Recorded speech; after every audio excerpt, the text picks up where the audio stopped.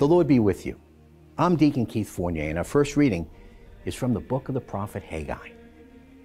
In the second year of King Darius, on the first day of the 6th month, the word of Yahweh was addressed through the prophet Haggai to Zerubbabel, son of Shealtiel, governor of Judah, and to Joshua, son of Jehozadak, the high priest, as follows.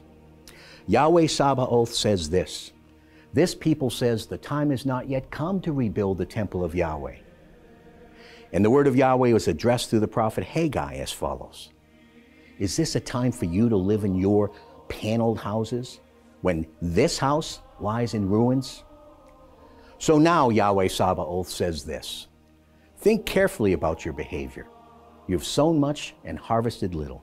You eat, but never have enough. Drink, but never have your fill. Put on clothes, but feel no warmth. The wage earner gets his wages only to put them in a bag with a hole in it. Yahweh Sabaoth says this. Think carefully about your behavior. Go up into the hills, fetch timber, and rebuild the house. And I shall take pleasure in it and manifest my glory there, Yahweh says. And our response is from Psalm 149. Alleluia. Sing a new song to Yahweh, his praise in the assembly of the faithful. Israel shall rejoice in its maker. The children of Zion delight in their king. They shall dance in praise of his name, play to him on the tambourines and harp. For Yahweh loves his people.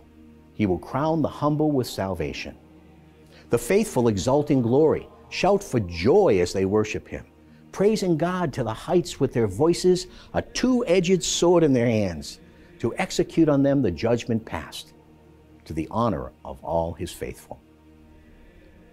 A reading from the Holy Gospel according to St. Luke.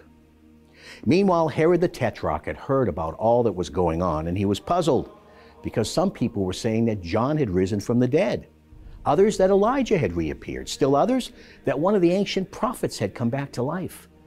But Herod said, John, I beheaded him. So who is this I hear such reports about?